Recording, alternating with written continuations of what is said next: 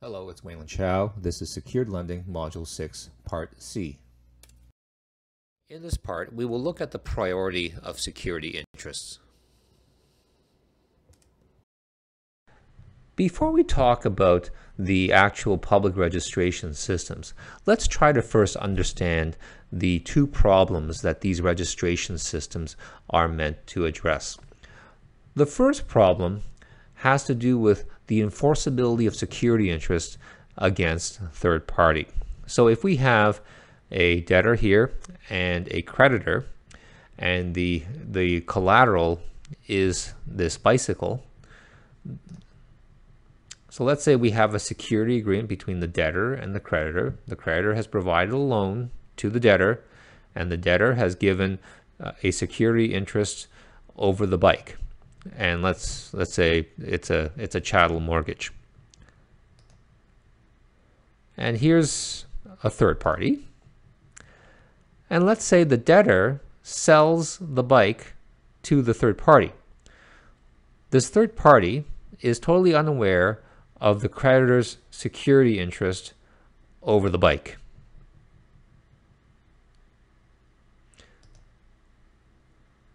And let's say then the debtor defaults on its loan from the creditor. The creditor tries to enforce its security interest over the bike. The problem that we have here is that the third party, the guy who bought the bike, was not a party to the security agreement. So is he bound by the security interest that the debtor gave to the creditor over the bike? So that's our first problem. Let's phrase the questions raised by problem number 1. Is a security interest enforceable against someone who was not a party to the security agreement? And the second question is, what if the collateral is sold to a third party? Can the creditor seize the collateral from the third party on a default?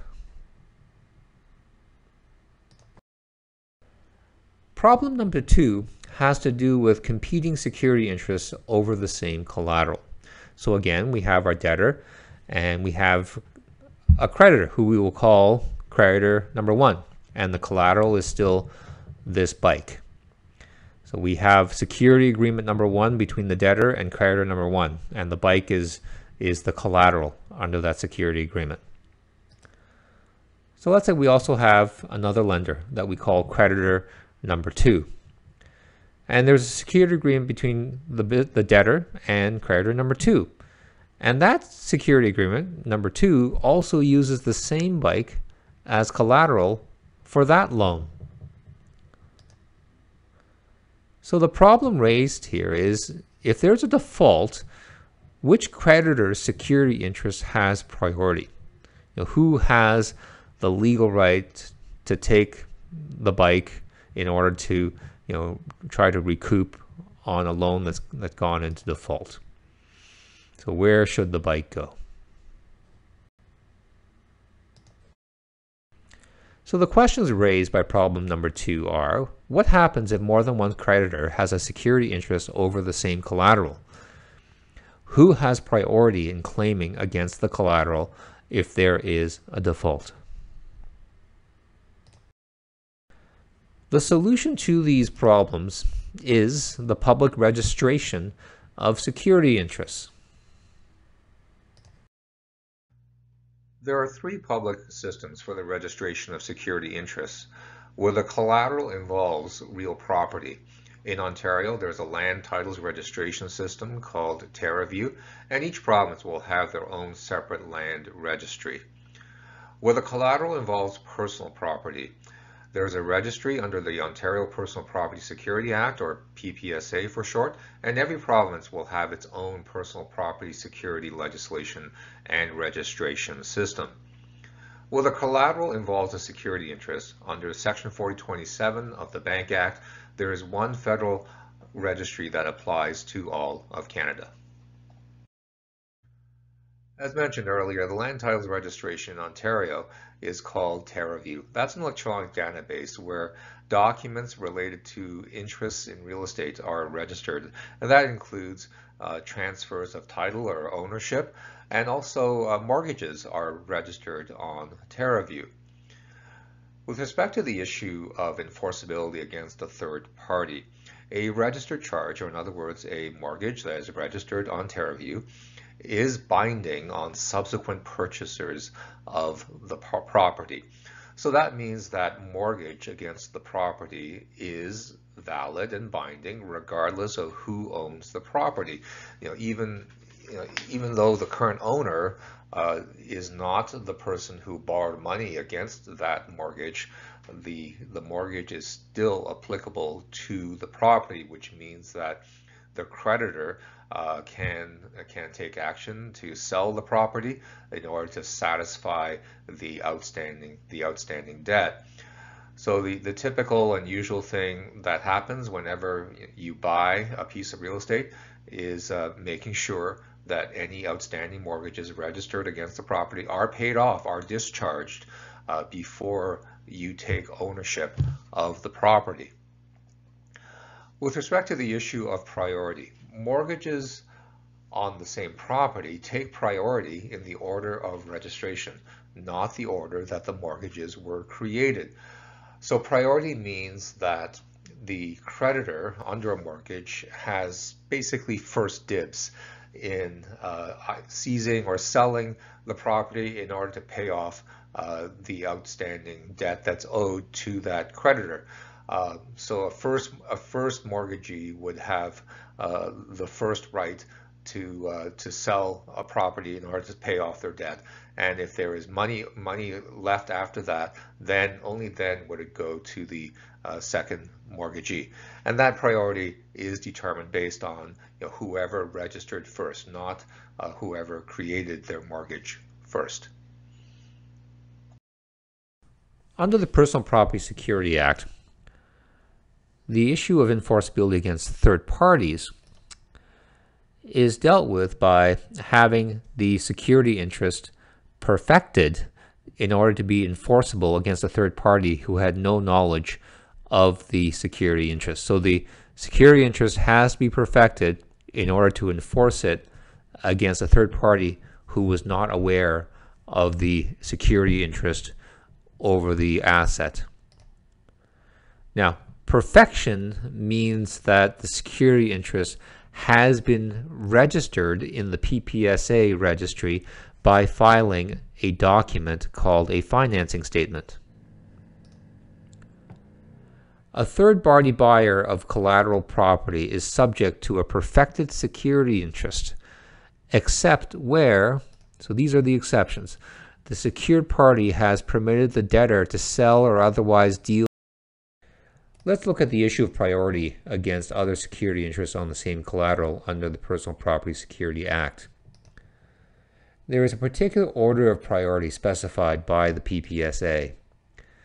The highest priority is a purchase money security interest, or PMSI, registered within 15 days of the debtor taking possession of the collateral. And we'll talk a little bit more later about purchase money security interests. The second in priority are perfected security interests ranked in order of time of registration. So we look at all the registered security interests and rank them in terms of the time of registration. The higher priority are the ones that were registered earlier in time. And a perfected security interest includes PMSIs, or purchase money security interests, that were registered after 15 days of the debtor taking possession of the collateral. So if that 15-day period is missed and it's registered after the 15-day period, then it's treated as like any other perfected security interest. The third in priority are unperfected security interests. So these are security interests that have not been registered. So we rank these in order of time of attachment. Attachment means when was the security interest created, like when was the security agreement entered into. But these unperfected security interests are subordinate to claims by a trustee in bankruptcy and other representatives of creditors of the debtor, creditor with a judgment against the debtor, and buyers of the collateral asset without knowledge of the security interest. A purchase money security interest, or PMSI, or it's also called a PIMSI.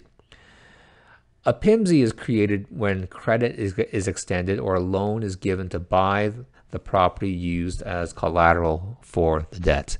So the credit or the loan was used to buy the thing that is being used as collateral for the loan.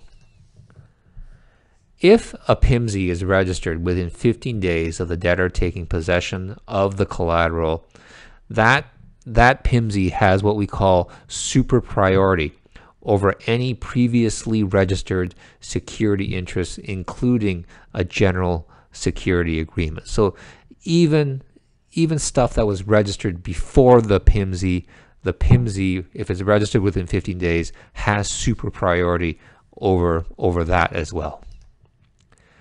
A PIMSI that's registered after the 15-day period has only regular priority as a perfected security interest.